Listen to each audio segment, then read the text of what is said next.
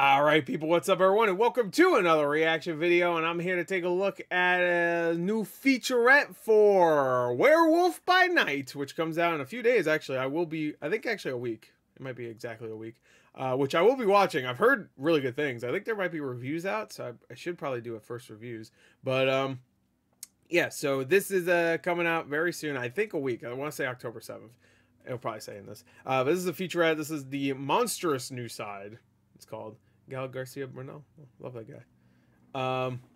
He was just in Old, one of my favorite movies ever. So there's a helicopter. You hear that? Can you hear it? Anyway, turn your speakers up right now. Don't worry, I won't scream.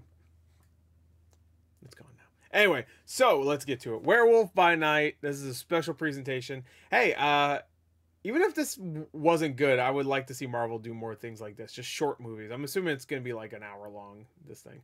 I've heard it's supposed to be short. So let's get to it. Let's take a look at this featurette, baby. It's directed by Michael Giacchino.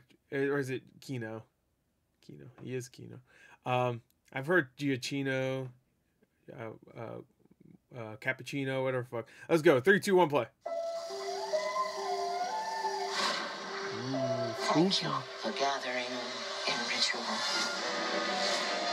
Werewolf by Night is just a giant mashup love letter to all of these old movies, which I absolutely loved and lived on growing up. His directing is crazy, actually. Something brand new that we've never seen in this universe before. We wanted to explore entirely new characters and entirely new sides of Love the the MCU cinematography with so this far. unusual, fun, and frightening spin on the supernatural. I hope it goes eyes wide shut out I of love nowhere. monster movies because they're such allegories for feeling different from everyone else. With Michael Giacchino, directing and composing, we get to lean into the style of the monster I like movies of the Giacchino 1930s, better. one of the world's Sounds greatest better. film composers. Taking a step in the director's chair, that's where the excitement and I know. uniqueness That's comes weird. from. Love it. There you go. Some of the scariest things I saw as a kid were just the shadows of things. They're gonna do that a lot good. Here. I love that. That's why Jaws is so good. I mean, For us, that was the goal.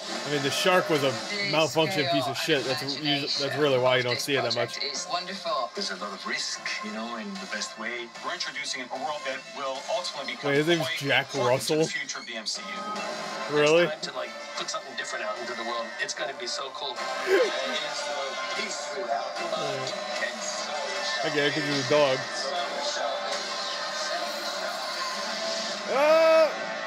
Yeah, October 7th. I wonder if this could be, is this gonna be PG-13 or is it gonna be an M-rated thing? I thought we saw the trailer and didn't have a little bit of blood. I mean, it's all gonna be black and white, so I guess they could show a good amount of blood if they really want, because you can't tell it's blood because it's all black and white. It looks pretty good though. It looks fun. It looks classic, which I like. I like classic. I like classic. You know, I say that, but I watched The Wolfman not too long ago, maybe a few years ago. And that has not aged well, like just straight up. I mean, it looks great still. And the makeup effects are really good, but like all the characters suck. But Dracula has aged well. Nosferatu, the original, has aged very well. That's still a creepy ass movie. But the original Wolfman, not really. Like I wasn't. No, I mean none of these movies really scare me. Like the old Universal monster movies, they don't scare me at all. Like I was watching Frankenstein going. But I feel like those all hold up except Wolfman. I think the main character is not likable. I think most of the characters are lame. I think the acting's not very good.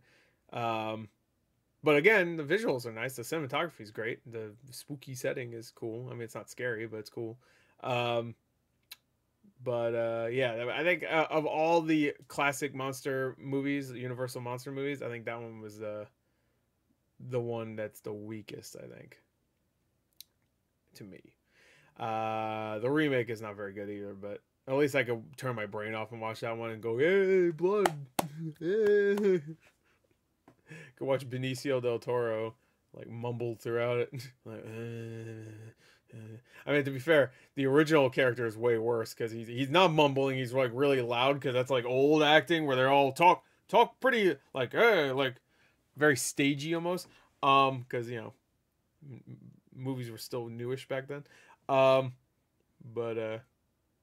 don't know. Anyway, there you go. I know nobody who watches the MCU gives a shit about old movies. some people see black and white and they go, icky, gross. So I'm sure this is not going to do all that amazing just because of that.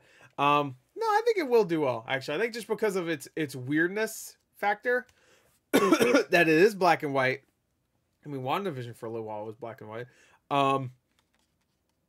And also because it's a horror thing, and also it's short, so it's October also, not just because it's a horror thing, but because it's October and a horror thing. I think it'll probably do well. Anyway, I'm excited to watch it, actually. So there you go, that's it. Hope you enjoyed. Thank you. Till next time, I'll see you guys later. Goodbye.